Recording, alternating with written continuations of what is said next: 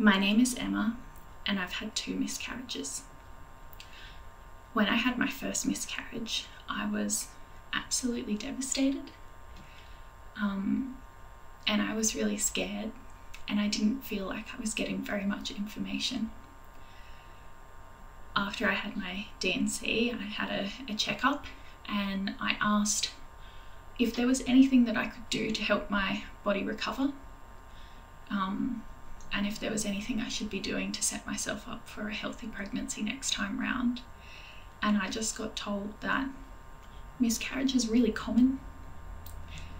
It's quite a normal thing to go through, that there was nothing wrong with me, and that I just needed to give it some time and everything would go back to normal.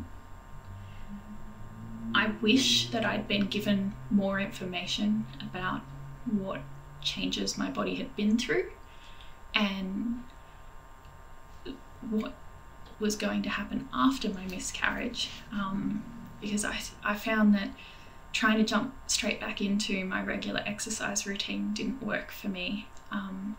My fitness felt non-existent and my body felt tight, and it felt like it was really fighting me on everything.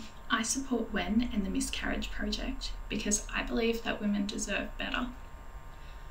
I think that when something happens to you that's completely out of your control, having knowledge about how to look after yourself can make a huge difference and gives you back some of your power. And I hope that the Miscarriage Project can help women all around the world know that they're not alone and that there are things that you can do to help yourself recover after miscarriage.